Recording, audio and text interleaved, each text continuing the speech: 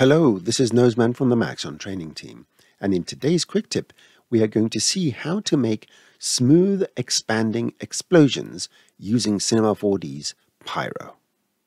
In this empty scene, let's go and create a circle and let's lay it down on the floor, and I'm going to make it just 3 centimeters in radius. I'm going to go here and add a keyframe, and within 5 frames I'm going to grow this to 300 frames, and this is going to be the expanding ring that's going to create our explosion, and you can see it's relatively fast.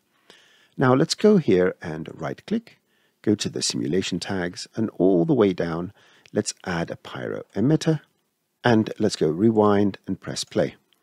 And you can see there's an obvious problem here, and that's because in each frame it creates the emission, but this is not nice and smooth.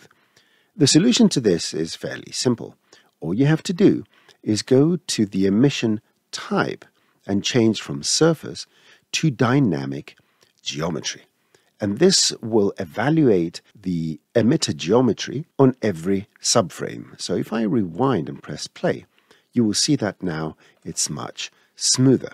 Let's go and add one more tweak. I'm going to rewind, go to my project settings, simulation, Pyro. I'm going to decrease the voxel size just to make it look a bit better, and then go to the max substeps and increase that. I'm going to set this for now to 8, and this will add a bit more smoothness to the expansion of your pyro.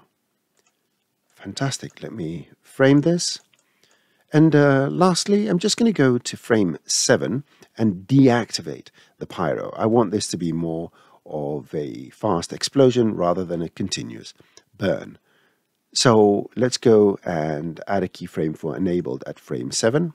Let's go and advance 1 frame, and let's turn off the enabled and add a keyframe.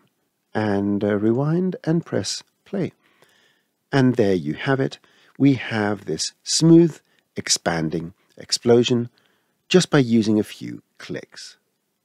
If you enjoy our quick tips, please like, comment, subscribe, and enable notifications so you never miss another quick tip.